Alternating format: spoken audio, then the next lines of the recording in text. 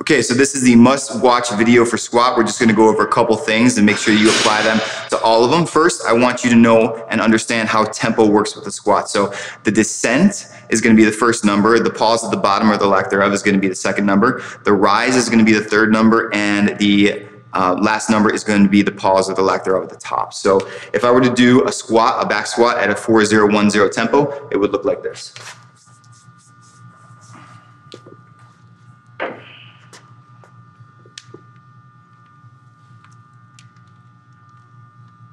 One, two, three, four, breathing out, coming up.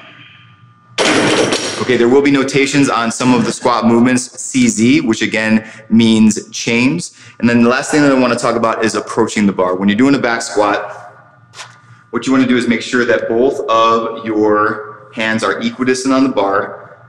You come under the bar and your feet are steady under yourself. You bring your elbows underneath here and then drive straight up. From that point, then you walk back. That's how you approach the bar every single time, okay? You don't come in this position here, leaning forward. You don't get your body out front and push back. Make sure that you are directly under the bar to start. Your abs are tight and you're breathing out on the push up. So those are the baseline things of the things you need to know for